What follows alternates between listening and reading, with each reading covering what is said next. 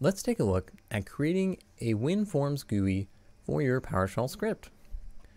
So before we get started, this is the script I'll be using as a demo for creating a GUI on.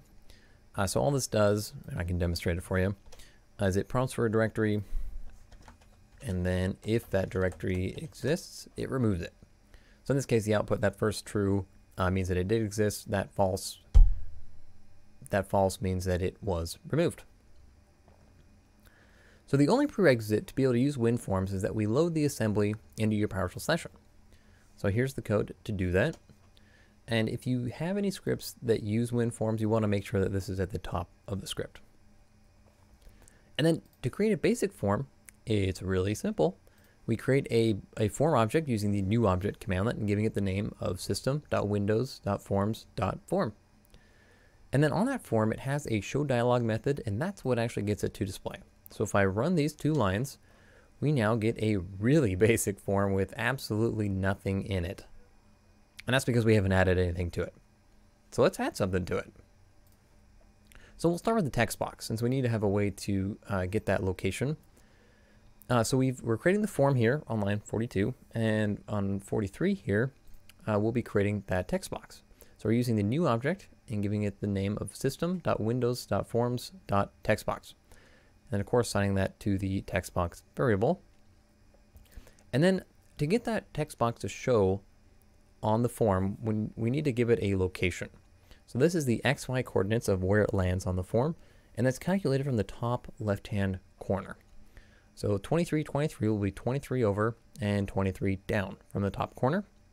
And then we can give it a custom size or leave the default. Here I'm choosing to give it a custom size of 150 wide by 23 tall. And then to actually add that text box to the form, on the form object we use the .controls.add method and give it that text box object. And of course we'll show dialog.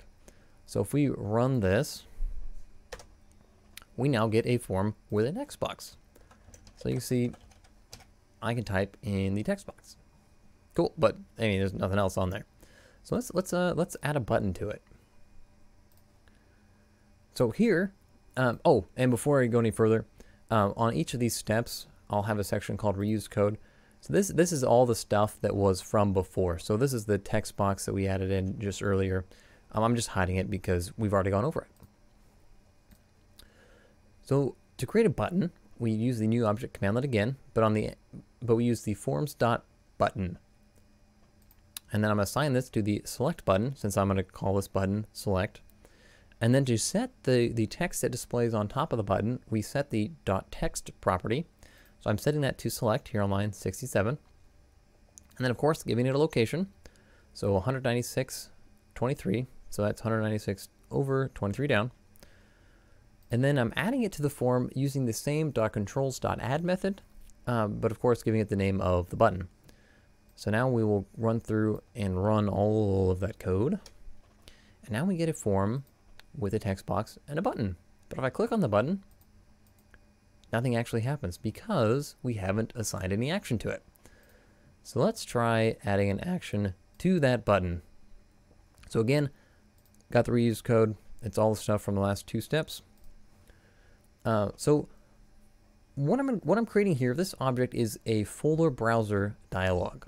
And what that is, and I'm sure it'll look familiar to you when it launches, but it's just the dialog for selecting a folder. So instead of having someone type something in, I'm just going this route because it's a little more user-friendly. So I'm creating that folder browser object using the new object commandlet. And then on the button, so I've got select button here again, to add an action for when it's clicked, I use the .add_clicked, and then use the open parens and open curly. So the curly brackets are there because it's a script block. So I'm setting the folder browser to show its dialog. And then once that is closed, it will set the path text box.text. So the text inside of our text box, it will set that to be whatever folder was selected in the folder browser. So I've got the folder browser.selected path here. And since we're also using the folder browser, I'm going to set the path text box to be read-only, so it can't be directly edited. So we can run through that. And so now we have a text box that is read-only. Can't type in it. And then if we hit the select button, we now get the folder browser dialog. And so if I select a folder here, so I'm going to select the remove me folder, it now adds that path here. So I can go to the end of it and see, yep, yeah, that's the folder I selected. Cool, so now we need a button that will run the script. So let's add a remove button. So again, creating the button, same way I did before, setting the location, and then setting the text to remove, and then the add click action, so whenever it's clicked, I'm setting it to be this code right here. So if the folder browser has a selected path, so if that path has already been selected, and if that path actually exists, so using the test path, then I'm going to remove it. And then of course I will add that control, add the remove button to the form using the form.controls.add again, and then show dialog on the form. So go ahead and run all of that, including the code from before. So now we should be able to select the folder the same way as before. So there it shows up in the text box. We can see that it's there, it's that same folder. And then if we hit remove, that folder should be gone. Yep, so it did run that code that we wanted it to. Sweet. So I can close out of that. And so there are a couple of other things you can do to a form that is pretty standard. I'm going to pause till those people stop talking. You can probably cut this out. So there are a couple of other standard things you can add to a form.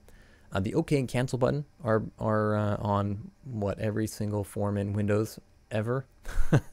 So we'll create both of those. So I've got the OK, I've got the cancel, setting the text to OK, giving it a location, setting the text on the cancel to cancel, giving that a location. And one thing to mention on the location is typically these will be actually calculated out. So you can, if you want to put it in the center, you can divide the width of the form by 2 and then put it in the center that way. I've just, for the sake of this ease of demonstration, I've just got the straight numbers here. But the form actually has properties for the accept button, so it's the OK button, and for the cancel button. So I'm creating the OK button and setting it as the accept button, and then the cancel button I'm setting as the cancel button. And then, of course, I'm adding those controls to the form using the form.controls.add. And then the last thing I'm going to do here is set the folder forms text to be folder form. And what that'll do is that'll set the title. But you don't have to believe me. Here, we'll demonstrate it. So there. So now we have an OK, we have a cancel, we have a title. And then, of course, we can go through and run through it again. We already know it works. But if we hit cancel here, it actually will close the form. So that's how you create a GUI using WinForms for your PowerShell script. And the last thing I want to mention is here at the end of it, I've got the whole script written out and spaced out nicely.